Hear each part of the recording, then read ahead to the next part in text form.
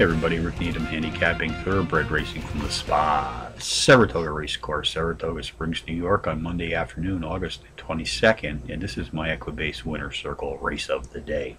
Let's take a look at the race 5 feature this afternoon, folks. 3:08 p.m. Eastern Post time for the Union Avenue Stakes. 6 furlongs on the dirt, fillies and mares 3 years old and up. Race for a stakes purse of some $75,000. Contenders: number 3, Lovely Lil, number 4, Sentimental Lass, number 6, Goal for the Queen, and number 2, Nicole's Miss L.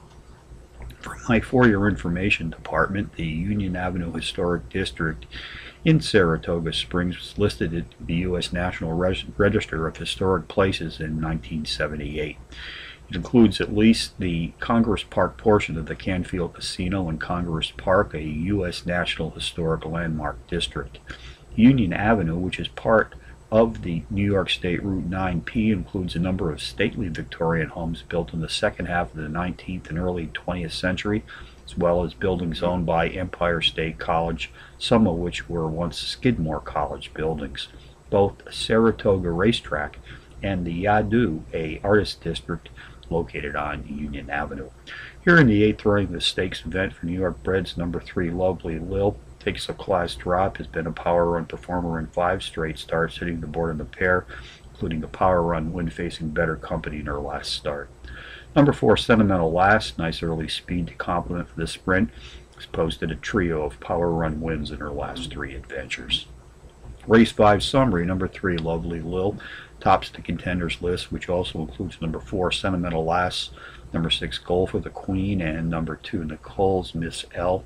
3, 4, 6, 2 in the 5th from Saratoga, the $75,000 Union Avenue Stakes. Bonus long shots: Finger Lakes, race 4, the 10-1 Bomb, number 6, Atrevido Bandito, overall speed leader in this claiming field, racing at or about 8.5 furlongs on the dirt. Penn National, race 1, entry number 11, Corpus Christi Bay, an 8-1 shot, drops in class by 6 units, had speed figures racing at today's distance of a mile on the turf, which are equivalent to the favorite, number 7, Forever Diva. So from Saratoga on a Monday, as we wrap up another racing week here in New York, we're Needham for the Equibase Winner's Circle, reminding you as always to please bet with your head, not over.